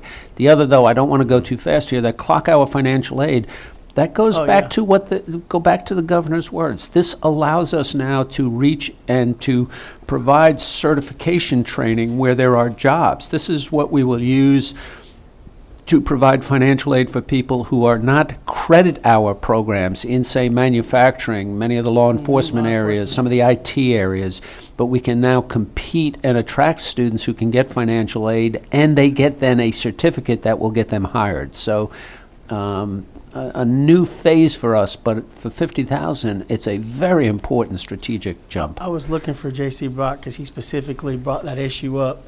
That's a big issue for you, wasn't it, J.C.? We were losing folks to Hillsborough County. Am I right about that? Yes, you're correct. Okay. So that's a big, that'll help us a tremendous amount. What about the early alert case management? Isn't that something, weren't you just automating an email system to let? Yeah, we may have misspoken. The email system is kind of the front end of that. The real thing is the case management part of that, to both get the advisors, and now that system also goes to the academic advisors and things. So it's a little more complex than simply a quick email to say, find the student, call them, okay? They fall under a case management approach where an advisor then has them under their wing. These are students who need our help, and we need to make sure all of the help shows up. So in fact, that's literally what they're doing today, is the training to talk about how all the pieces fit together on that. The success of a student was tied to contact or something like that, right? And how many times they were contacted up front? I get it, that making a call. We're talking about thousands of students, though, that need that help, that are dropping out of courses, and to do it in anything that's a more casual system won't get us. I think the throughput will be very low unless we have a more rigorous, defined system where the system helps manage the interactions, okay? I think there's a business environment on that. Okay, so how do you, let's say you spend the money, next year, how do you go back and look and determine whether or not the money was appropriately spent? So what benchmark are you expecting to actually? Oh, I think we'll be able to, I mean, you know, the first and foremost is order of magnitude. How many students did we actually touch and everything else? Secondly, we ought to be able to see students who stayed in the course rather than dropped out. I think we should see an improvement in the student success rates of students in those key courses where we're rolling this out. We're rolling it out on a pilot basis for students who are in 2 or more remedial courses. They're the first group. So these are the highest need students that we have. And I think we're clearly going to track to see that we got back to those students very quickly. The other group under that would be African American males, veterans, to be sure that those are folks that are doing it. I think, Mr. North, that we can in fact give you a response that said, before we did this system, this was the success of students staying in classes. After we did the system, this was the success of students staying in classes. If we don't get them through these early courses, they fall, we never see them again. Well, we see them 20 years later and their financial aid's all messed up. Yeah, that's the light. I mean, seriously. Any more questions or comments? I have. Go ahead. You go first. Sure. No, all right. So on the 391, this is part of the. Would you consider this to be the bulk of the additional 523 in operating budget increase? Some of this is coming from capital improvement, but for the most part, I would say that yes. Okay. No, I would. Some of it's technology fee I would too. not. I would say you have to go back to the other slides. The bulk of the increase is for personnel on the front lines talking to students. Okay, that I know that's what I'm trying to. I think that's our highest priority, is to make sure that the intake process, the counseling process, the advisement process, the career counseling process, that has to be more robust than it currently is today, and that's where I think we are directing the new resources to those kinds of things. So we've redirected some and we've added some new. So you had 3.3 million in additional expenses for frontline. Then we have this 400,000. Is that correct? Yeah, I just want to be careful. The 3.3 is a realignment of a lot of resources, right? It's not all new money. Right. Well, I'm just trying. So right. Once we get the 3.7, then that translates somehow into a $500,000 increase in operating. Okay. Is that right? Yeah, I'm not trying to argue with you. I think we're okay. No, you can argue. No, I'm saying that the 3.3 is where, after we took existing realignments plus new resources, and we are in fact identifying $3.3 million in additional resources that go to the student success, the completion, the success, those kinds of things. We have an additional $391,000 that provides the technology so those people can do their jobs better. Okay, so there's this kind of if you're going to do it, there has to be obviously technology undergirds all of what we do. But I don't want to mislead anyone. Our whole focus is to send more resources to the front line to make sure that students don't fall through the cracks before we have a chance to help them. And that's the basis of the budget. You made mention that it's not all new money. Yes, sir. What percentage is new money? 500,000 is about half. About half? About half? Yeah, it's very little, very, very small. Oh, okay. So I didn't follow that. What do you mean by half? What? Our budget's going up by $500,000. Right. That's the total amount. Half of that is new money, and half is realigned money. Is that what you're saying? No, the bottom line at the budget, with the tuition increase, we go up by $500,000, Sure. okay? Right. Along the way, though, we have redeployed millions of dollars worth of realignment to get the resources where we want them. So I just want to be careful. So when you say redeploy, you mean reallocate, right? Reallocate, Okay. that's correct. Okay. Yes, sir. So if you go back to those positions, somebody was a mid-level person and that position went vacant, we either didn't rehire or on July 1 it's vacant, and we're now moving it so that it has a different job at the college serving students. Mm-hmm. Okay, so we had almost $1 million worth of those. And then, candidly, we took some of the new money that would come from a tuition increase to add yet a few more positions like that. I mean, I couldn't get them all realigned fast enough to do the kinds of implementation that we wanted. So what is the increase that you're asking for? 3.2 million, 3.5 million? What was it? The tuition increase. Oh. It's what, about 3.7? About 3.7, give or take. So we'll show it to you when we get to that slide. It's a tuition increase, right? Yes. That's tuition, which is percentage-wise is what? What? Doug, go ahead to the tuition Yeah, go slide ahead. here, okay? Yeah, okay, let me flip through here. Step past that, okay? You want to jump all the way Whoops, through jump, to the... Jump back, though. Go back, go back. Mr. Yeah. North, I think this is, you see what happens with, look at tuition and out-of-state fees on the top line.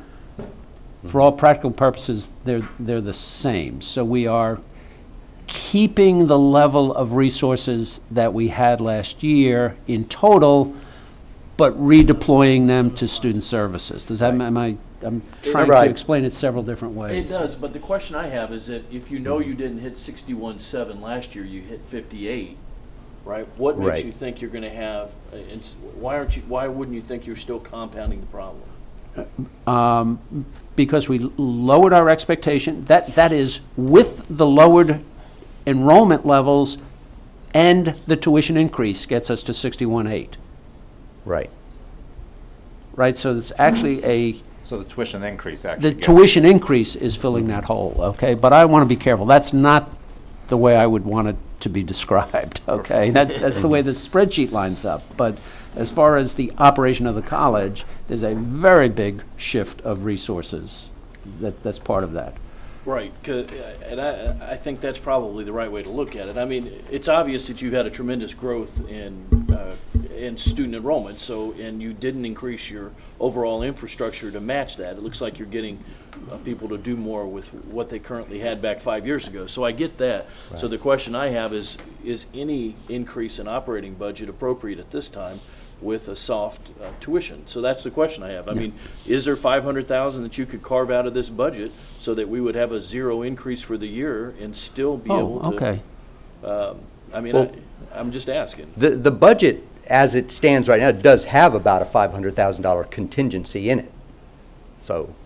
So what? Yeah. So reduce the tuition by some amount to make that number zero. Is that your? I think that's probably I think that's the right message to send. Now, it does cause you a little bit of a problem with your contingency, but that doesn't mean you can't create a side pocket later on, in order to. You have a number of projects that you're not funding at this point. Right. So you're saying come back in the course of the year if we can't fund it? Yeah, just come back and figure it out. Well, but send the message at zero today. You got two ways you can look at the way in which we're asking for an increase. I think the more positive way would be to say, that zero. It's we have a zero increase in operating budgets, and we're not asking for a tuition increase for that. Sure. I think that makes the most amount of sense. So if, Doug, let's just go slow here and do a little back of the envelope calculation. So if we go from 5% increase is going to get us $4 million. Is that, do I have that right? Okay. Yeah. And we need $3.5 million rather than 4. Right. Right. So we would pull out $500,000, which would be 5 over 4 would be. So if we did a 4.5% increase, it'll probably zero that number. Is that? I think so. Okay. Just about. That'd be about right. Right, and then I think the story we say is we didn't increase our operating budget at a time when you have declining enrollment. Great guidance. Because it is counterintuitive to increase your operating budget when you have a declining enrollment. That's fair, and we could always come back if we need. And I'm really comfortable because it's a very conservative enrollment projection. Well, if enrollment keeps going down, we got a different problem. We're not talking about rounding out tuition increases at that point. But you could always come back and take some of that, Dr. Law, in the course of the year. If there's a problem, we could come back and we could review it again. Right. So then a recommendation. Right? That's what I believe is the right way to do it. Well, that's fair. I'm just one guy. That's very helpful. That's a good message. That is a very good helpful message. to the public. It is a good message. So Doug, our recommendation essentially then would be 4.5%, and that gives us no increase in the operating budget. Would be the parallel dialogues. About right. That's very good. And that's the dialogue I would start with is we're not increasing our operating budget. Yes, sir. Okay, so Doug, fast forward us then to the tuition slide, okay? And we just wanted to give you an idea of what the real numbers look like, just so you know we're not playing with percentages. Can you believe it? And by the way, that 161 is going up by 11%, so that number is going to be 178. Wouldn't you hate to be on that board? Yeah. Yeah, if the governor calls all those guys first, they'll never get to you guys. Yeah, I agree.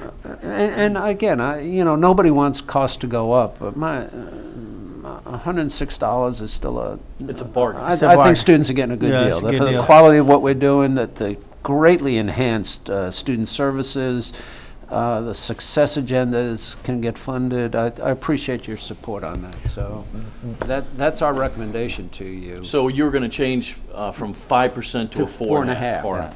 Okay. Dr. Law, there's one qualifier on that. The upper division fee was mandated to us at 5%. So unless that changes at Tallahassee, we could not change that, but we could change the lower division. The upper division is legislatively determined. Okay, so better yet. I mean, I like the politics on that even better. Yeah. That's the way, yeah. Yeah, okay, so we would, where we have the discretion, we will change that to 4.5% and move forward. We'll norm whatever else has to get normed from that. Okay, So- that's really good guidance, thank you. That's really Thank you, good Dr. Law, for guidance. Doug, thank you for an excellent report. So I guess we're going to take We up. need a motion on Yeah, on we're going that to take up tuition items increase, G, okay? 1A, B, C, and D, and also 2A, B, and C. And also the motion should include that we're changing from a 5% increase to a 4.5% increase in tuition. Go ahead, Mr. North, you're the... Second. Captain Fine made the motion. Mr. North properly seconded the motion. All in favor, by aye. Aye. Thank you. None opposing. Thank you very much. Thank you. That was Motion really moved. good guidance. I'm going to now open the public hearing for the proposed changes to the Board of Trustees manual. Are there any speakers? With no speakers, I'm going to ask that we make a motion to accept item H. I'm looking for a motion to accept item H. A motion to accept. Second. It's been properly moved in second. All in favor by saying aye. Aye. None opposing. We're on to the president's report. Oh, I got to close the public hearing, and we're on to the president's report. I'll waive my items. We have, you know that we have to convene very briefly as the collegiate high school, right? Yes, So which I'm in trouble. Two quick things. I mentioned the Chancellor. We are hosting the Governor's Blue Ribbon University panel here on the 23rd, 26th of July. 200 of the leading citizens for the Governor's Blue Ribbon University panel will be here using our collaborative labs. So we'll give you a heads up on 23rd that. or 26th, okay. And again, it may be a chance to come out and shake a few hands and meet some folks. Good, thank you very much. Mr. Chairman, that's all I have. I would prefer that we go ahead and do the collegiate high school and move on. Anything from the board members before we move on to the? No, I appreciate all the work you do. I mean, it's obvious every month this is a tremendous strain, so. Thank you, I appreciate that. Captain Fine? I just want to appreciate the business, how you prepared Thank you. all of us and took the time in individual meetings to ramp us through, and especially being a new board member. I appreciate the time spent. Thank you, Dr. Law. It's a tough agenda we had today. We got through it Thank you. fairly Appreciate it quickly. very well. Thank you for all the work. Thank you, staff, for all the work, the hard work you've done on this. Are there any future agenda items that we need to talk about? If none, next meeting date is July 17th here at the Epicenter. And I move to adjourn our board meeting. Now we convene as We the- convene as the Collegiate High School. And we'll be doing a It's not the short Board of order. Trustees, it's called something else. We are the Governing governing. Governing Board. Governing Board. Good morning. Thank you for the opportunity to update you on the past year of the Collegiate High School. I'd like to share a few highlights, if I may. One of the things that we focus on with our students each year is making sure they're aware of scholarship opportunities and encouraging them to apply for those scholarship opportunities. And our seniors last year earned more than $2.2 million in scholarships. Wow. We were really happy with that. Community service is a cornerstone of our leadership program at SPCHS, and our seniors, over the 4 years of their high school career, gave more than 15,000 hours of community service to various organizations in Pinellas County. I'm especially proud that one of our seniors took the leadership role in the Junior Achievement Initiative on the St. Petersburg Gibbs campus, and our students served more than 45 Pinellas County School elementary classrooms. So we're really happy with that. She has already trained her replacement for next year. So we have a rising senior who will continue that initiative. Another significant achievement this year was our Interact Club received Rotary's Changemaker Award. And we are only in our second year of inception, so I was very proud of our students and our faculty advisor. They did many outreach initiatives, such as Jeans for Teens, a Casa Clothes Drive, and a canned food drive. They also work collaboratively with the St. Petersburg Gibbs campus and Rotary to provide a Toys for Tots drive at the holiday time, and we had a tremendous outpouring of resources to share with our community. So we're very happy with that. They also did several beach cleanup events. SPCHS enjoys a very strong partnership with the West St. Pete Rotary Club, and we certainly appreciate all the support they give our Interact Club. They also afford our students the opportunity to do a study abroad program through their youth exchange program, as well as participate in their seminar for tomorrow's leaders. So we're very pleased with that partnership. Finally, I'm very pleased that John Hesting, one of our teachers, is one of the SPC instructors leading the high school Rome trip. And we have 10 of our students leaving in a week to have that wonderful life-changing experience. And we certainly appreciate the college offering our students that opportunity. This senior class was the very first class that had all 3 years of our leadership program. And the capstone project is an online portfolio. Wow. Our hope is that this will be a foundation piece for our students in learning a little bit about themselves. I'm not going to walk you through the entire portfolio due to time, but they have talked about their career plan, a little bit about themselves. They've reflected on the skills that they've gleaned through St. Petersburg College and their time at SPCHS. They have taken a look at the service leadership and how it benefited those they were trying to serve, as well as how it benefited them. They've attached artifacts as well if you scroll down. So it's a nice foundational piece. We hope as they continue their educational journey, they will continue to add to this portfolio. They do own it because it is online, and that it will be very useful to them as they enter the workforce. And then finally, in the past, trustees have been curious about where our seniors are going. I'm very pleased that 6 of our seniors are staying right here at St. Petersburg College. And we always have a few that come back to St. Petersburg College. They really appreciate the individualized instruction they get from the faculty here and the excellent learning. And so we always get a few that go away and then come back. But we were very pleased that we have 6 of our students staying right here. Ms. Metz, you only had 2 wayward souls that went to Florida State, huh? Valedictorian and salutatorian. Have you been showing up at the graduation classes?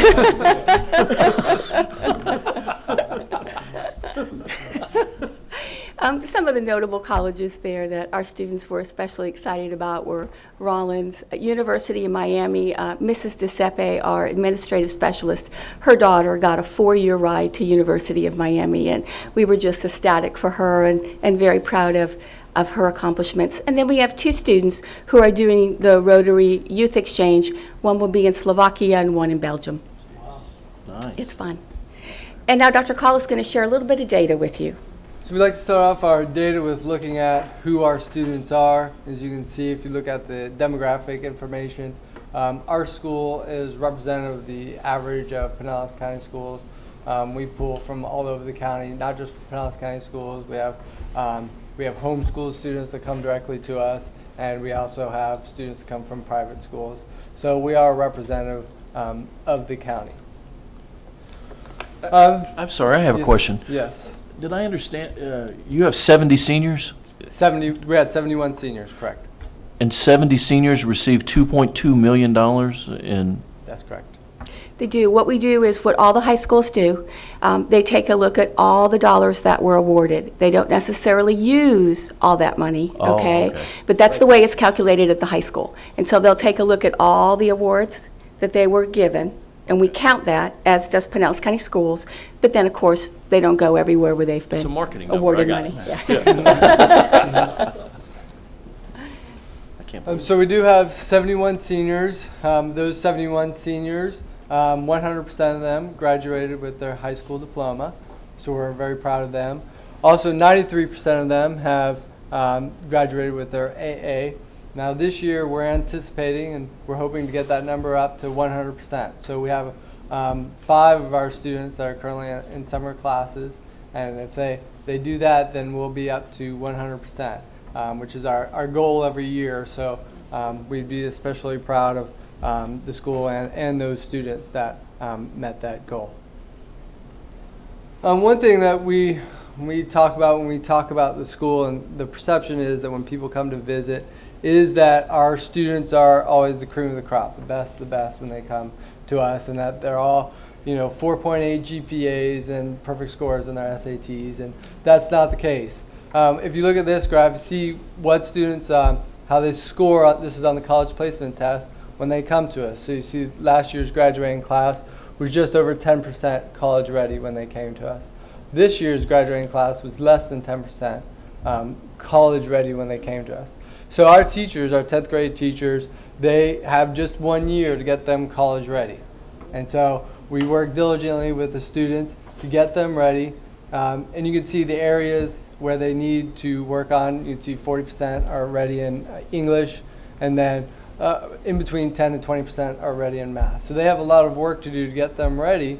And then you see the support services that we're able to put in place for our students, so that not only are they ready, but they're successful in those college classes. So that purple line right now, it's at that 93%, but we're going to hope that that goes up, and that will move from less than % college ready to A, college ready, then B, successful in college with an AA degree. And important to all schools, of course, is FCAT data. And so we've done very well on the FCAT data, and there have been some significant changes in the last couple of years regarding FCAT. First one is math. There's no longer an FCAT math test. It's now just end of course exams. And so this year was the first year of the geometry end of course exam, and we had 100% of our students pass the geometry end of course exam. In fact, every student that took the end of course exam got a B or higher. So they did very well in that, given that it was the first year. And Mr. Walsh, our math instructor, was a little nervous. He never experienced the end of course exam, and so he did a great job with those students, and those students did a great job. The last couple of years, we've really focused on reading and writing as part of our school improvement plan. As you can see, those efforts, reading across the curriculum, writing across the curriculum, have really paid off in those two areas. We jumped from 74 to 89% with a 3 above in reading, and another jump in writing. So we're going to continue those and hopefully get those 100% across the board. Our ultimate goal, of course, is to meet our mission, to have every single student have 100% graduation rate both for the high school and the AA. And we're continually refining what we're offering in our classrooms, looking at our electives, looking at our instructional strategies, and of course partnering with the SPC faculty to try to reach that goal. Any questions and highlights? Any questions, board? Okay. Good job. Thank you. The next thing on the agenda is the proposed budget for next school year. It is essentially the same as last year in terms of the total amount. One of the things that is a little different is our capital outlay funds have been slashed in about half. And so what we chose to do when I worked with the accountant was to be conservative in our capital outlay estimation of how much those funds will be. And so we did take some money from our budget stabilization fund, but the bottom line is just about the same as last year. And of course, we are asking for your approval. Now, we have new board members, this money comes to us from the Pinellas County School Board, right? Yes, sir, it does. We bill them back based on our enrollment levels, and they pass on, help me out, 85% or 95%? 98% because we're high performing. Okay. Right, okay. So this money comes to us from the school district to pay for the education of these students. I'm sorry, we need a motion to approve the collegiate high school budget. So moved. It's been moved Second. and properly second. All in favor, motion by saying aye. Aye. All opposed, none. This motion passes, so we approve your budget. Thank Ms. you very Metz, much. thank you, and thank you both for all you do. This is a shining example. Yeah, this is a shining example of what you can do, and I like the fact that you've shown that these young people do not come to you the best and brightest. We take them from all walks, shapes, wherever, and if they're committed to the program, that they can make it through, and that's very impressive, very impressive. Thank you very much. That certainly is the joy, is to take them from all walks of life and give them this wonderful opportunity. It certainly is aligned with our college mission. Thank you. Thank you. If there's no other business, we'll adjourn the meeting.